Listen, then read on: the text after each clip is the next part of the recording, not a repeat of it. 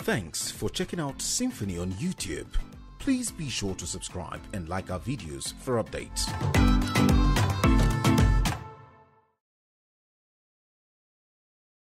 Sunday Adeniyi Adeyemo, a self-acclaimed activist and cessationist popularly known as Sunday Igboho, had raised an alarm that two persons were killed when gunmen suspected to be security operatives raided his residence in the wee hours of Thursday.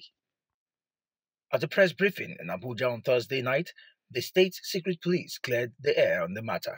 In the early hours, about 10:34 hours to be precise, today, 1st July 2021, a joint team of security operatives raided the residence of Sunday Adeyemo, also known as Sunday Igboho.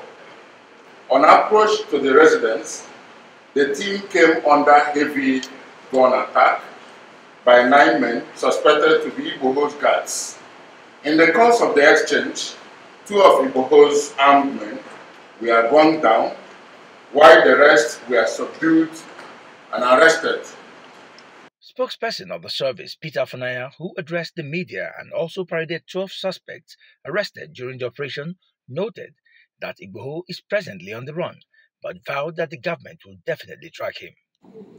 The arrests and seizures are no doubt a confirmation of a grand plan by Igboho and his cohorts to wage a violent insurrection against the Nigerian state.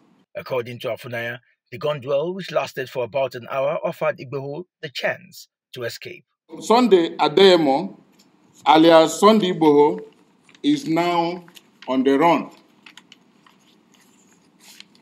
Igboho may run as far as he can. He may hide as long as he wants. He might have attacked security operatives as his strength carried him, but this would be the end of his shenanigans. Consequently, Adeyemo or Igboho is advised to turn himself into the nearest security agency.